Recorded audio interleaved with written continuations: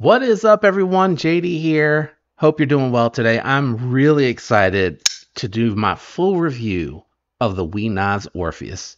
Let's get into it.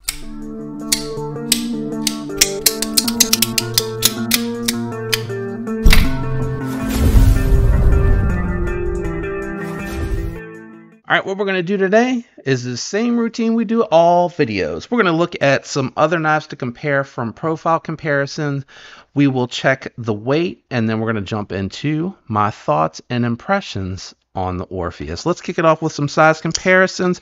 Here it is against the Spyderco Para 3. You can see this is 100% a full-size knife, and here it is against the Spyderco Shaman. It's actually coming in just a skosh longer than the Shaman, but it's still what I would say is very comparable to that Shaman. Let me go ahead and grab a budget knife. Here is the medium-sized Miguron Moriaro. I really like this knife. My budget knife of the year for 2023. You're getting a lot for your money with that one. And then another Wee knife company is Civivi, which is the sister? I wouldn't call it the sister, right? We's the parent company. There you go. The Civivi Vision FG, and the Orpheus is actually coming in larger than the Civivi Vision FG, which I do consider a full-size knife. Let's check out the profile on this one. The Vision FG is a little bit thicker of a pocket knife overall, even without the chamfering there. And again, I'm just trying to hold it from sliding too much because I don't want to scratch up the knives on purpose. It's going to happen, but you can see there the Wee Orpheus, forgot the name of the knife for a second, is a little bit thinner than the Vision FG. And then when you look past the chamfering there, you can see these are very comparable in thickness over here, but that chamfering does make this feel a little bit skinnier in hand. Now, this is an integral knife, so it probably is going to come in over 4.5 ounces. Maybe not. You know, they did a pretty good job with the weight reduction on this one. 4.3. Yeah, I was going to say, like, I figured with the extra material it was going to be heavier, but we did a really good job on this one. So I'm just going to kick it off right out the gate. This is my very first premium integral interaction, period. I've seen other integrals at shows and things of that nature, didn't really handle them, and I did handle the Kaiser Brat, which is an integral G10, but that's a very different manufacturing process than doing it with an all titanium premium pocket knife. So all titanium handle, you have a couple of inlay options. They have the fat carbon, and then they have the aluminum carbon fiber? Let me just double check that real quick. Aluminum foil carbon fiber, and then the copper carbon fiber, which are the cheaper of the options, but we'll circle back to price here in a second. I don't want to start there. Ergonomically, it is a little bit of a tight fit when you choke all the way back.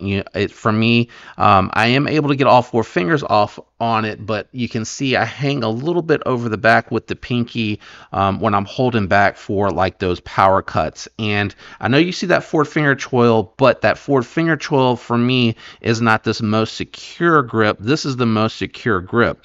That forward finger choil is more detailed. I did test it, and I'll do my best to throw that B-roll footage on right here, but I did test against some cardboard. I am planning for future videos to bring that cardboard up here so I can just do it at the time of the review. And the satin finish, when you're going just across the cardboard, it glides through. Like, I'm not even kidding. I can't tell you here just how well this glided through the blade stock on here. Coming back to the video here from the B-roll, I hope, if I planned this right. Very thin blade stock. This thing is super, super slicey. And again, in those power cuts, I found like this is the best grip here. I do like kind of let the index finger land on the flipper tab just a little bit there, and then what I have just, I'll rest my thumb directly against the knife like in this position, and I'm able to go through those cuts without, at least with the cardboard I was using, I had no issues with it landing in the forward choil. And then just a couple of like cuts really quick on some paper here, and I haven't tested it since cutting that cardboard. Oops, sorry, in the garage. And again, I do plan to move that up here. It's just real estate up here is a little bit tough right now, but just the detailed cut and yeah, the factory edge feels exactly the same as it did out of the box, guys. This thing is super. It got great geometry. The satin finish on here, the hand rub satin finish, is really well done, and I think it just adds on top of the geometry just how slick it gets going through material. Now this is just demonstrating the factory edge. Sorry, I bent the paper up there when I was heading into it. This is just demonstrating, and this is not even the factory edge. The factory edge, well, it's still the factory edge, but it's not a factory fresh edge, I guess is what I mean to say here. Would have been when I pulled it out of the box. I just, I took a piece of cardboard. I just wanted to see how it moved through the material. This probably, to me, would be a EDC knife, but it wouldn't be the one that I would go into the knife case and grab when I was ready to break down, a bunch of cardboard. But I had no reservations about breaking down an Amazon box and throwing it in the recycling bin. No issues there whatsoever. Now, let's get back to the knife. There's a lot here to talk about. So ergonomics, comfortable in the for me it was comfortable in this position. It does kind of contour around the finger a little bit here when I choke up, and by choking up I'm able to get the pinky all the way in. So this to me was comfortable. I do feel a little bit of the jimping on the inside of the finger there, I won't lie, but it wasn't a major issue for me. And then choked up here for the detail, this is like a locked in position for me.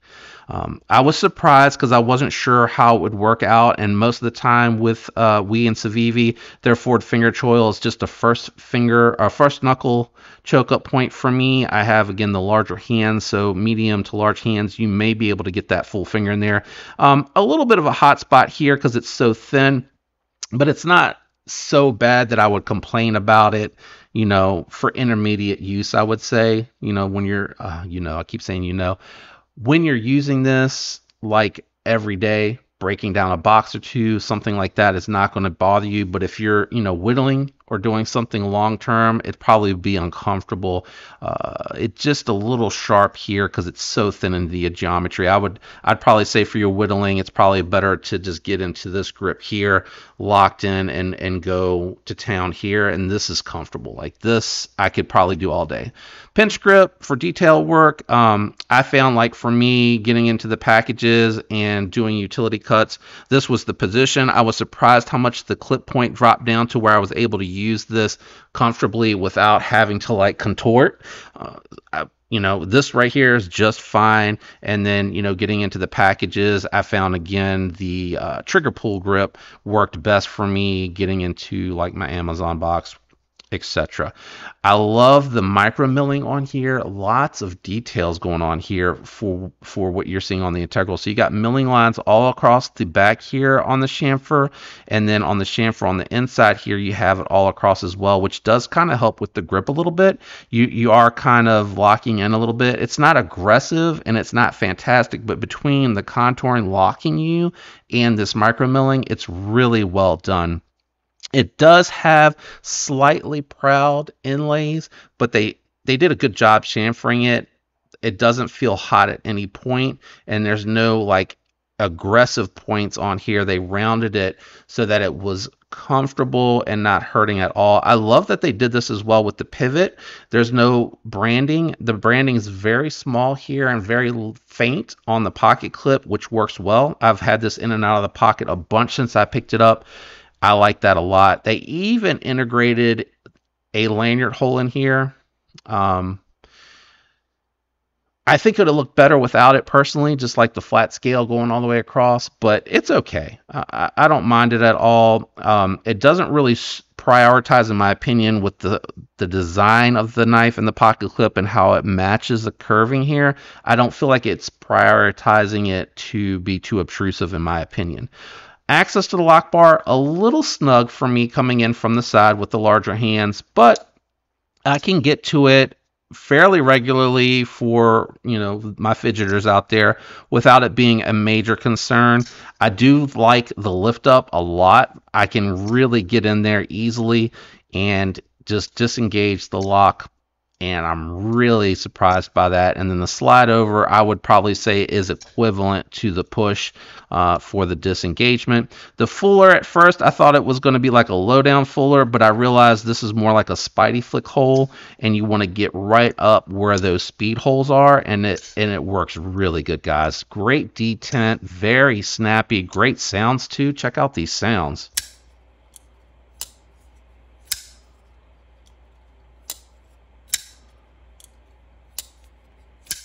Great sounds. I really like the way this one sounds.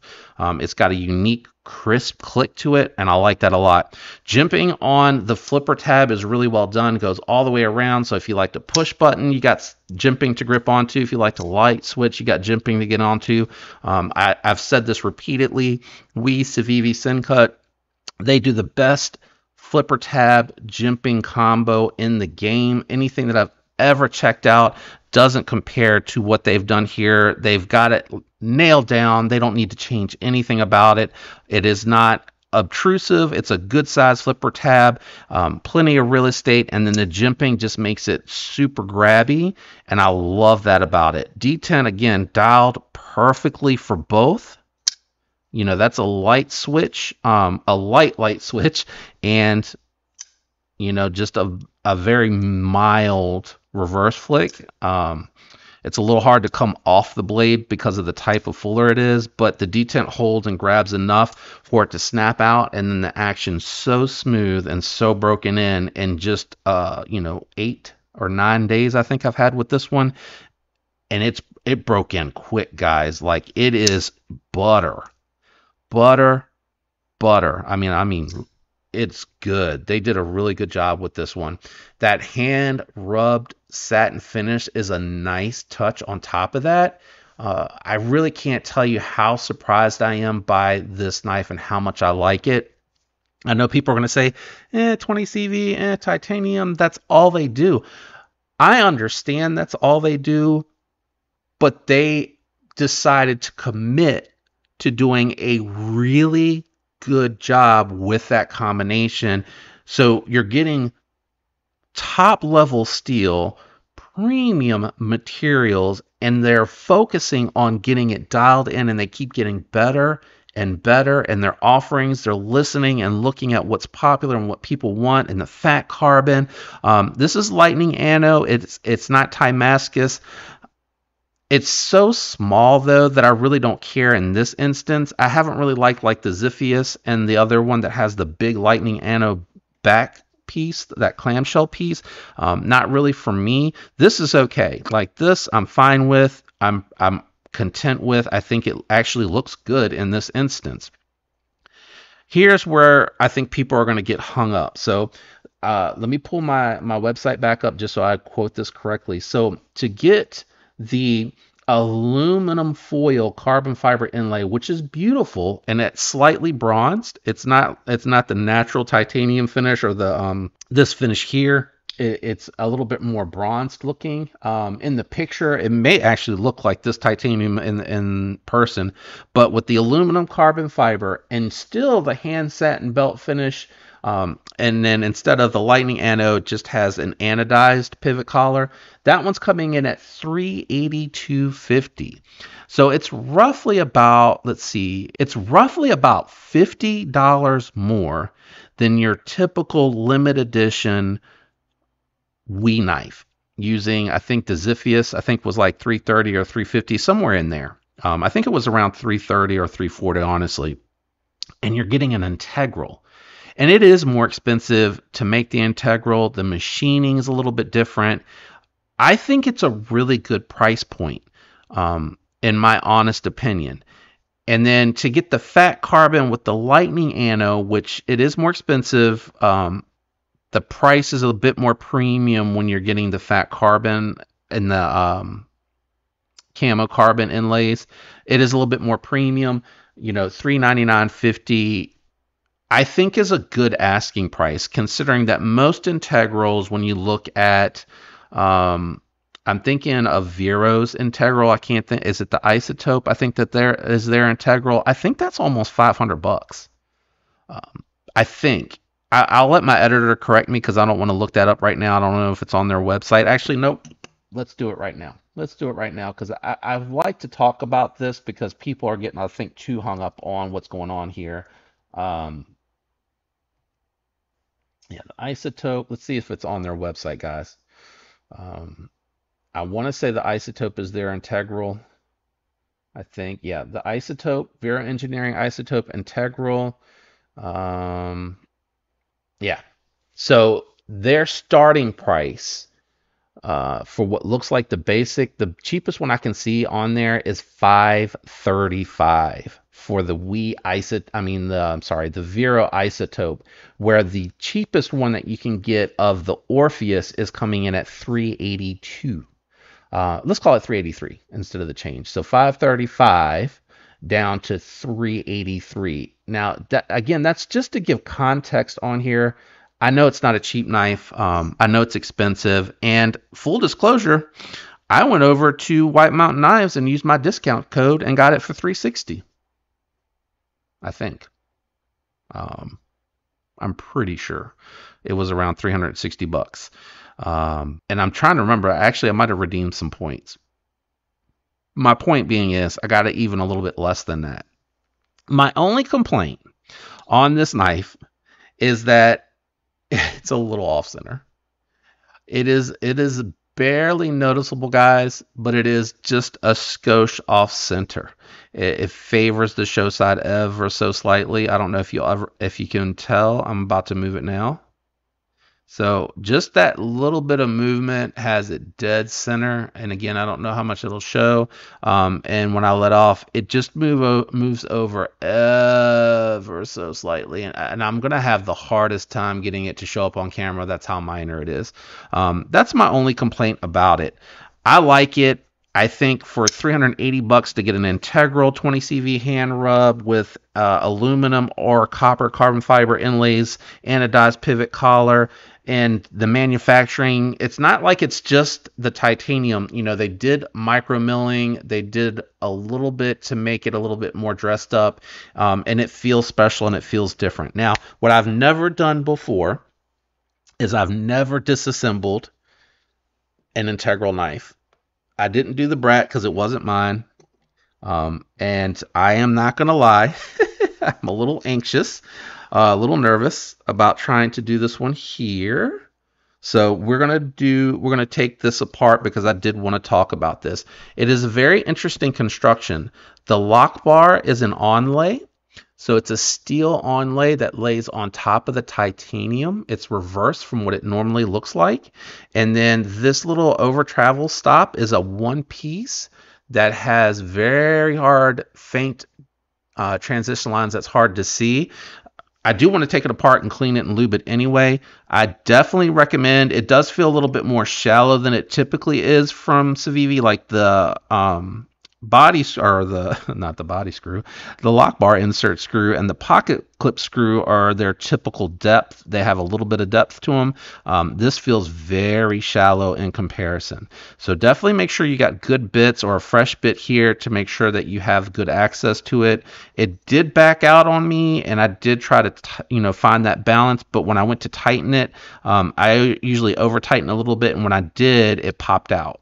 So I went and got a fresh bit just to make sure that didn't happen. But we're about to jump in here, and we're going to see what this looks like. We're going to find out together. I have not touched it to take it apart. I have no idea what this is going to look like, how it's going to come apart, if it's going to come all the way apart. We'll find out together.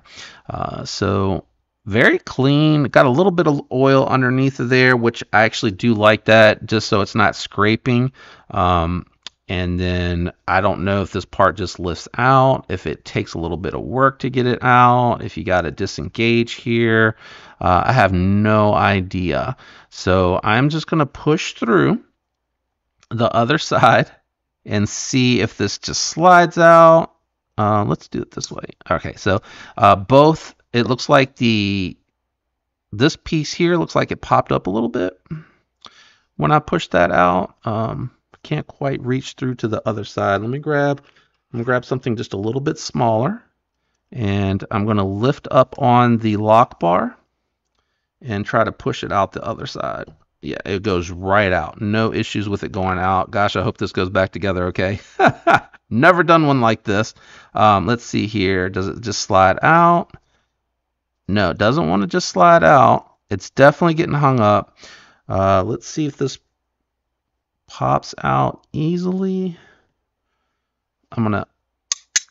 Ooh, it does feel like it wants to start going. Okay, so the lightning anode titanium pivot collar on the other side dropped out. I'm gonna set that to the side to make sure that I don't damage it.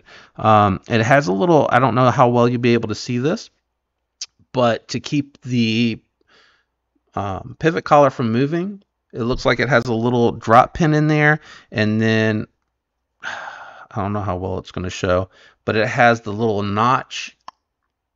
I hope you can see that. It has the little notch to keep the pivot from rotating when you're tightening it down. So that's nice. All right, let's see if I can get this out. Yeah, it definitely wants to come out. It's not very easy, but that again, I think is because of how tight the tolerances are.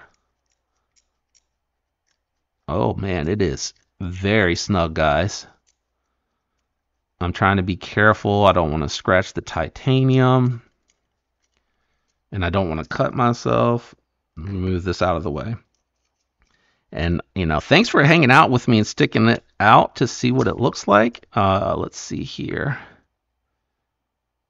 Okay, so it does have a washer here. This is very interesting to me. It looks like everything can come out from this side. Does it all come out? Oh, man, it looks like it could. Oh, no, okay. Oh, wow. Wait. No, it doesn't slide out. What's going on here? This is interesting. There's like a pin or something there. Yeah, this doesn't look like it's snug. I don't know if there's separation. There's like it looks like it could come up, but there's like a little over, like a piece that looks like it's over a little bit. Let me grab a flashlight. I'm having a hard time seeing if it's just like oil sitting there or if it's just tight tolerances. I think I see how this works. Does it spin to the side? It looks like it spins. All right, so I don't know if you'll be able to see, but it looks like there's little notches here to kind of spin this and get this out. Wow, that is very interesting how that is designed. So in here, let's go ahead and move the blade out because it looks like it's meant to come out now. Oof, it is tight, guys. Tight, tight, tight, tight, tight. So I hope I'm able to get that back in there. I think you can kind of tell. There's notches here where it lays in to the scale. This is very interesting. I can see why these are so expensive. And then it spins to come out. And then it looks like the other side is just a regular washer. So very interesting.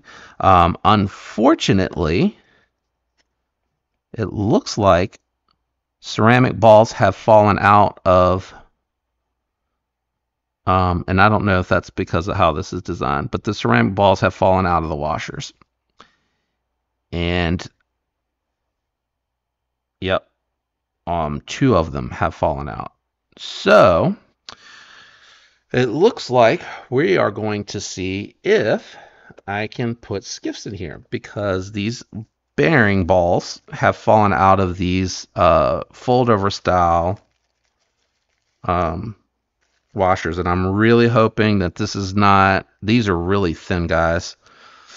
I might not have these size. We might have to cut this video, and I might have to reach out to or see if they have. Okay, so 5mm. That's a good thing, because that means it could be the 3/64 ball That's 6mm, 5 116, 316, 5 364. So I think these are going to fit, and I got a bunch of them. So let me just double check, because I checked here.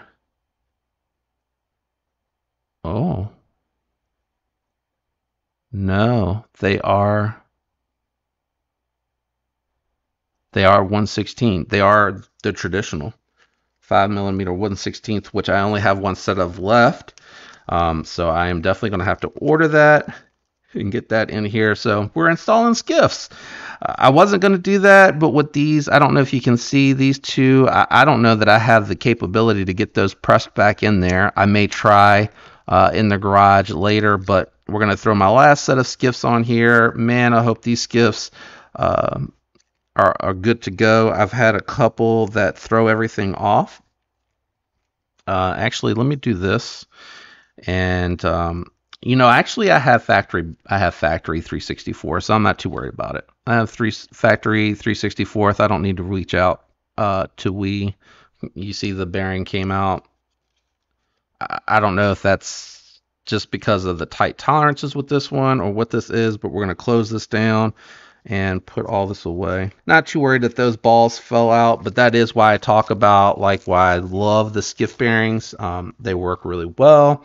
I think they fit nicely. There's a little bit of tolerance here. Let me grab a lube and we'll lube these up. And then I'm going to clean everything here on the parts. And this should go back in fairly easily, I think.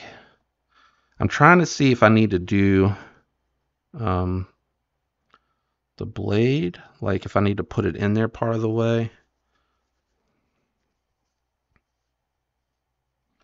Actually, let me grab, because it looks a little dirty down there, but you can see it already has the line for the lock bar insert, the detent ball. Let me see if I can get in here and grab. Let me push these to the top, and then I'll grab one. I will have to do a little bit of editing to skip some of this. Let's clean out the detent ball hole. Yeah, it's really gummed up. This is just going to make it work even better. And while we're here, let me lay that down with that in there. Let me move this over and clean this detent ball and lock bar off the best that I can, and clean off pivot, all that. Yeah, I love these little things because they work so well. Goes right back together, guys. Really easy. I am surprised how easy that was to put that back in there. So we got skiffs in here. I'm excited about it now. I wasn't sure with the tolerances if I needed to do that or not, and I'm kind of glad that the other one had the balls fall out of it. Again, I've only seen that happen twice before, but it's not that unusual for it to occur, and I'm not too concerned about it, to be completely honest. All right, so I think it's going to be easier to drop this in.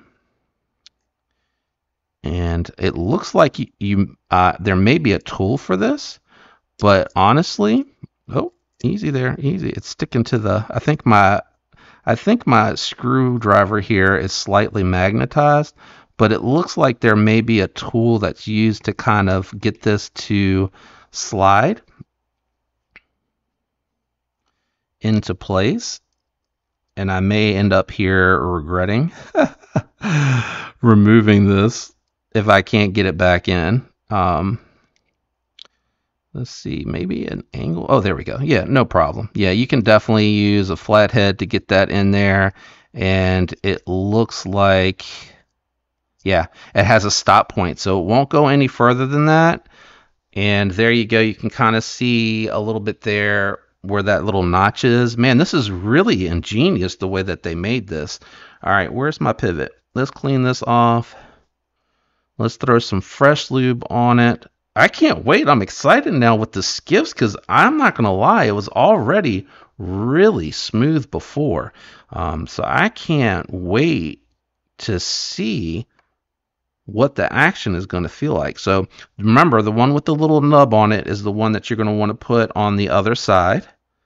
So we'll go ahead and flip it over and try to get it to lay with the notch. Let's see, there we go. So it fell right in, no issues. And then let me see if I can find the little C. The little C looks like it goes back towards the back. Dropped right in, guys.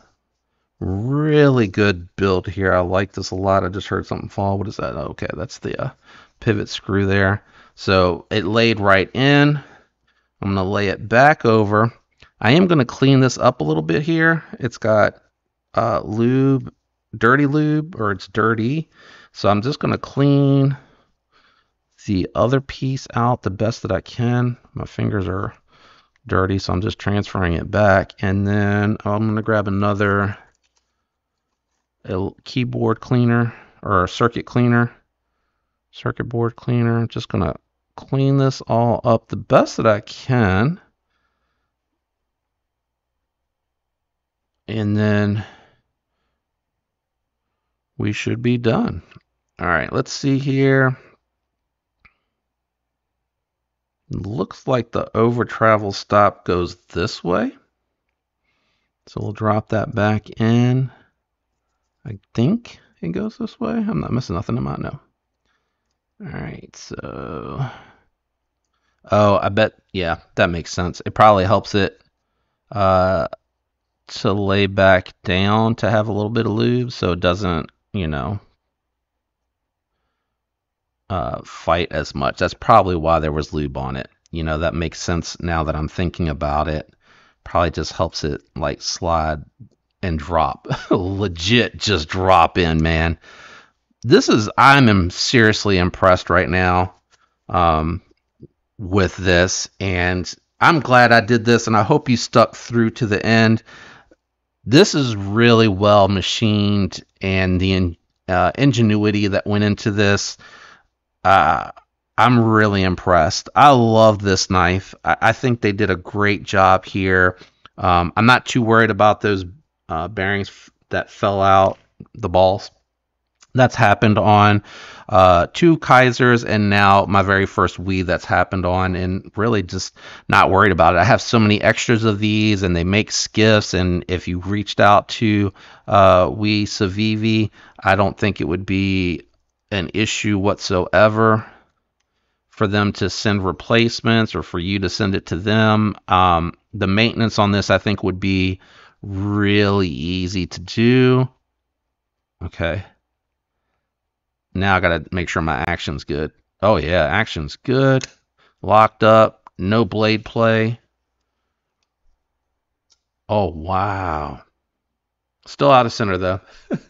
Still out of center. So whatever's going on with it has to do with the construction there, which I can get why it's tight. Let me just see if I can snug it up a little bit more, because it did move some closer to the center. All right, it moved a little. The pivot moved a little, but it is still like a micrometer off. But I don't know if you'll be able to tell. I mean, a micrometer. It's just a small amount off the centering. It doesn't bother me that much, though. I honestly kind of forgot about it, and I almost didn't mention it. Wow. So that is the disassembly, my very first integral disassembly, and I really dig how they designed it. I got a little bit of oil that popped out there. It's almost seamless how they did that with the over travel stock, guys. This is really cool. I dig it. Let me know what you think. I'm sure some of you are going to tell me that it's just too overpriced, and I get it. I get it. If you're not into if you're not fascinated, I should say, if you're not fascinated by the fact that it's an integral piece, a one-piece construction in the back, with the exception of how they designed this for the maintenance, which, man, that was I was nervous going into it, but it's really, really easy, and I hope that it helps anyone that may have picked one of these up and was looking at it. But just let me know what you think down below. I'm probably just going to trash this. I need to hang on to it though, because I got to remember to order it. What do you think about the Orpheus? And again, you know, it's coming several $100s underneath the Vero Isotope, which I love Vero's knives, and I think, you know, a Best Tech manufactured integral is probably very expensive, and he does need a profit for margin in order to operate. So, you know, I get the price point. I just use that as a reference to show that it is really amazing that you're able to get this integral at this price. I hope this video was enjoyable and insightful. Like, I think that was the thing I was hoping for the most with this, is that it was insightful for everyone that tuned in for it. I was very surprised and blown away with how easy the maintenance was because of the ingenuity that went into the maintenance piece or aspect of it. Man, that was really crazy, and I'm very excited that I was able to get skiffs installed here. They are the standard 5mm 1/16. Really cool, and I'll continue to update you guys. Just tune in onto the lives. I'll do a little bit of a long term with this one, being that it's my first and only integral. I know it's a little bit more expensive than what I like to keep in my inventory. I generally don't like to go over $300 to keep a knife, unless I build it, you know, because the Shaman, I think I have more into that Shaman than 300. I know I do. Sidetracked, I apologize. Shout out to everyone out there that leaves the likes, that comments, especially on this video, uses the links, and is subscribed. I love you guys. I hope you have a fantastic week, and until next time, peace.